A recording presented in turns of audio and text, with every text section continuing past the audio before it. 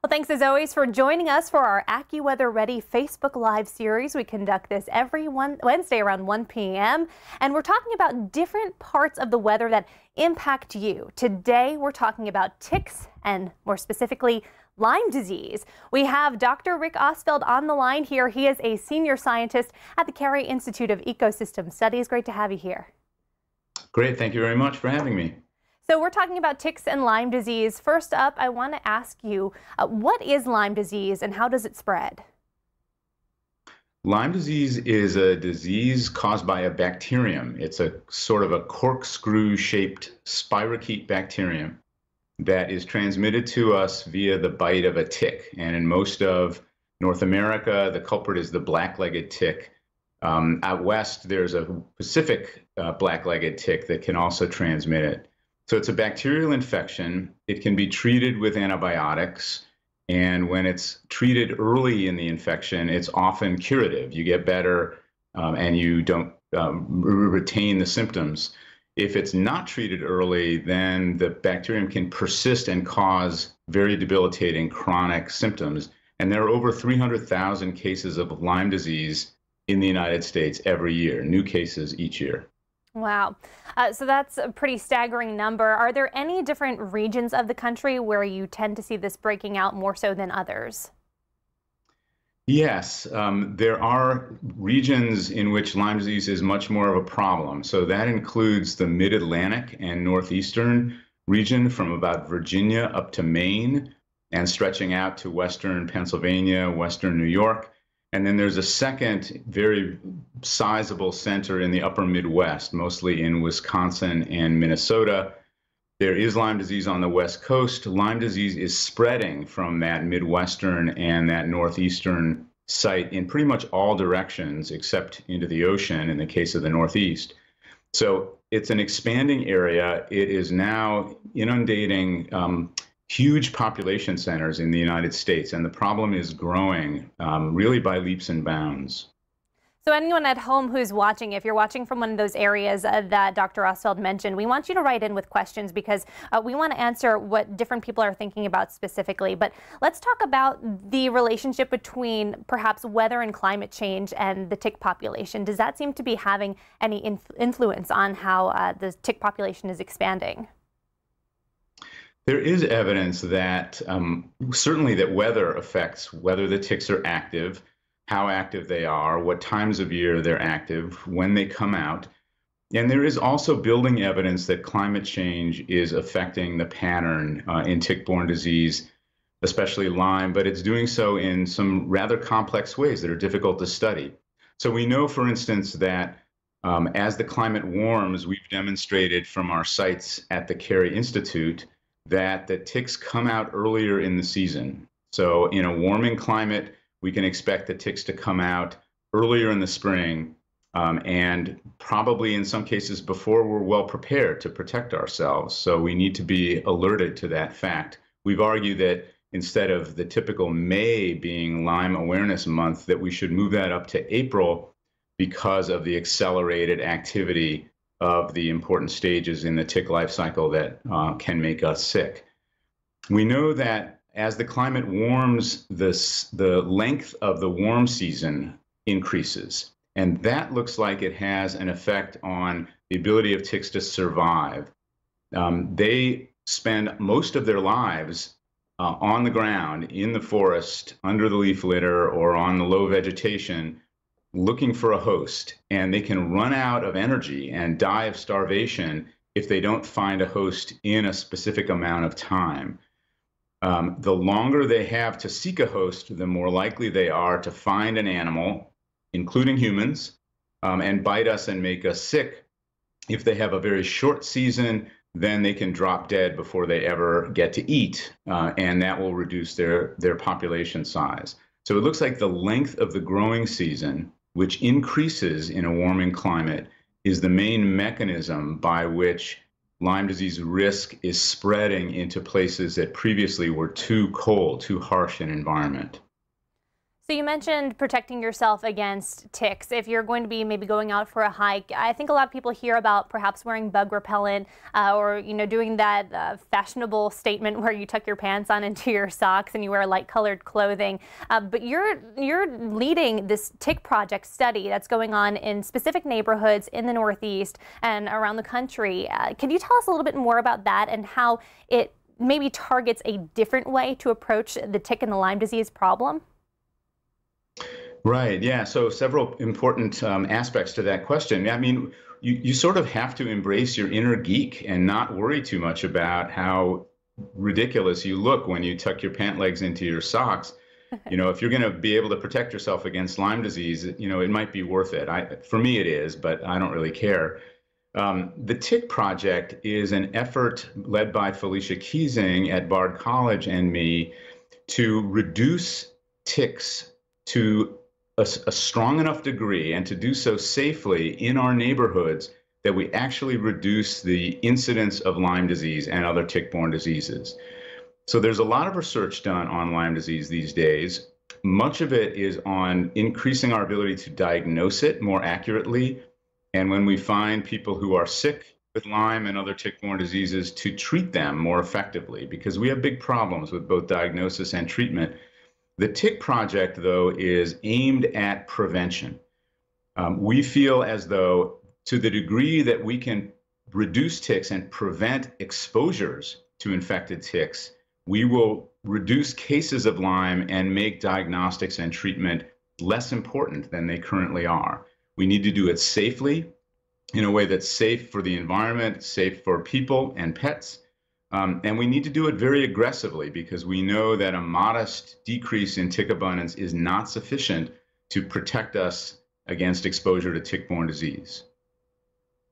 So what is it exactly that people in your neighborhoods that you've chosen are doing in order to prevent Lyme disease from spreading to ticks that could potentially infect humans?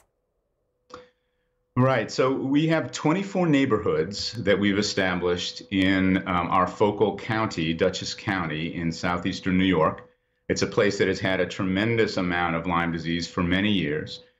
And the people who are participating in our study really don't have to do very much except let us get to work. So what we do is we deploy 2 tick-killing interventions.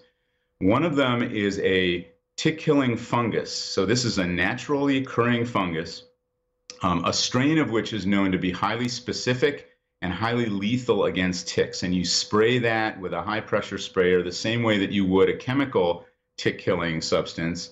But it's not a chemical. It's actually a species of fungus that's mixed in solution in water. The other device is a small black box that has holes in the side that allow small mammals like mice and chipmunks to enter. When a mouse or chipmunk enters this box, they brush against a little wick that applies a minute drop of a chemical tick-killing substance called fipronil, and that's the main ingredient in Frontline that we put on our dogs and cats, and that we know has a very strong safety record. We've been using it on pets for decades. So the mice and chipmunks go into the box with ticks on them. They come out of the box with those ticks being on their way to a rapid death. And those ticks on mice and chipmunks are particularly important because they are the ticks that feed on mice and chipmunks are largely the ones that get infected and become dangerous to us. Ticks feeding on other hosts like squirrels and deer and raccoons, they tend not to get infected and they never become dangerous. So if we can kill the ticks that are trying to feed on mice and chipmunks, we're likely to kill the most important, most dangerous ones. So we do one or both of those interventions together with a placebo control, and we're following up with all these thousands of different households to see how effective it is. I think that's really interesting because growing up, I had this notion that there were deer ticks and that it was ticks that bit deer that spread Lyme disease. But pretty much what you just said totally erased that notion. And you said it's mostly mice and chipmunks. So now if you have people who live outside of Dutchess County who maybe want to try to replicate what you're doing in their own neighborhoods, could they feasibly make one of these little devices themselves or maybe get their own neighborhoods involved? Well, so first about the deer, the correct common name. We have rules of naming species in in zoology and in biology more generally. And by the rules, the name of the tick, the common name is the black-legged tick, but it was called the deer tick when it was thought to be a brand new, undescribed species back in the 1980s. It turns out that it was not an undescribed species at all. It had been described 200 years earlier and already named. So the correct name is the black-legged tick, but that doesn't roll off the tongue in the same way that deer tick does. Deer do play a role. They feed many of the adult ticks in the tick life cycle. So I don't mean to imply that deer play no role at all, but they don't infect the ticks, and they play a lesser role in boosting tick abundance than do these mice and chipmunks. The Tick Project chose these two interventions on the basis of safety, demonstrated efficacy, at least in small-scale field trials, and also the availability of the products for use by homeowners and municipalities. So we did not want to choose products that might work super well but wouldn't be available right away or even possibly for years. So both the bait boxes and the fungus are available as commercial products.